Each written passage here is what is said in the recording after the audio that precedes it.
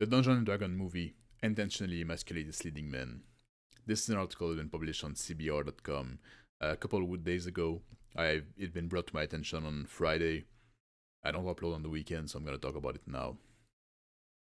So it says here that the writing team of Jonathan Francis Daly and Jonathan Goldstein reveal that they intentionally emasculate the leading men, though they say it's not for wokeness. So don't worry too much about it, Goy. Don't get upset. Don't get revolted. They say later in the article that they do it because they think it's funny and fresh. But nobody can believe that. Now it's all we see in TV. It's all we see in movies. It's all we see in advertisement. Every time you see a man, he's always portrayed as like unmanly, as an idiot, as an homosexual, or as incompetent in some way. And it's always up to the woman to come and be badass and be the boss babe and to save the day because men can't help themselves. It's always the same thing. It's par for the course nowadays. And if you expected that the D&D movie would be different, I don't know what to tell you.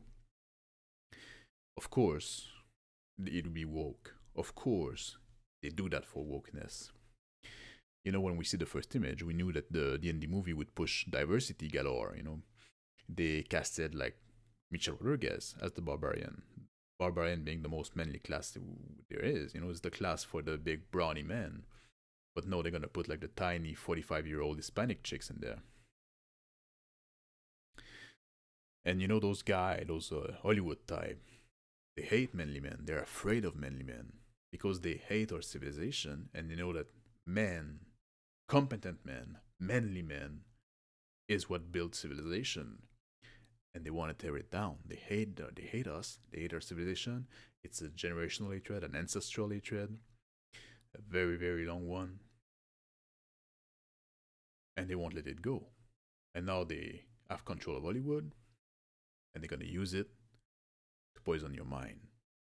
The same thing with the soy that they put in the food nowadays, and in the why they don't do anything about the microplastic in the environment. You know, they say that human beings eat the equivalent of a credit card worth of plastic every week now. Those toxins, those environmental toxins, they fucked up with your hormonal balance. It create more estrogen in men, which compete with the reduce the testosterone being created. So that's why we see like the rate of testosterone dropping in men, like in the West nowadays.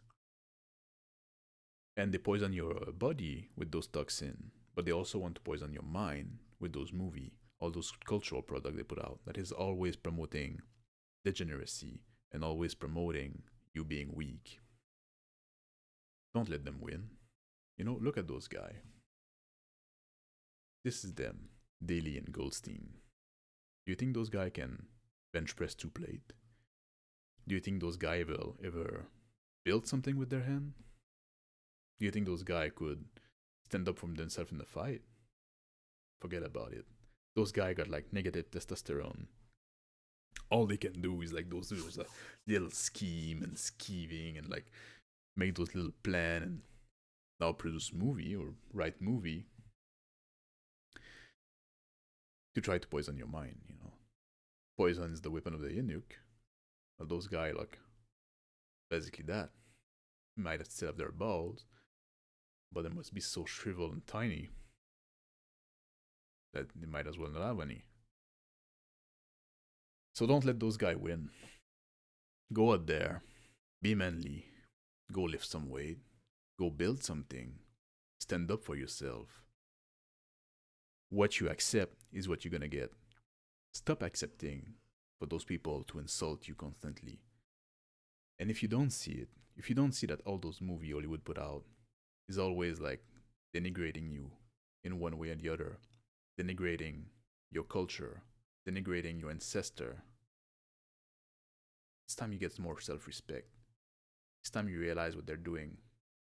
It's time you get wise to their scheme, to their agenda, to how they're trying to poison you. And it's time you say it's enough. And I'm not going to tolerate it anymore. So go out there, be manly, be toxically manly. Because what they call toxic masculinity is what built our civilization, is what built our culture. It's a great thing. It's just toxic to them. to those little parasites. Look at them again.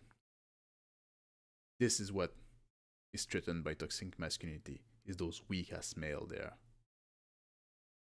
So go out there, be manly, be toxically manly, take care of yourself, and don't accept to be insulted. Don't let them drag you in the mud, drag your ancestor in the mud. Have a good day, be blessed. Thank you for watching.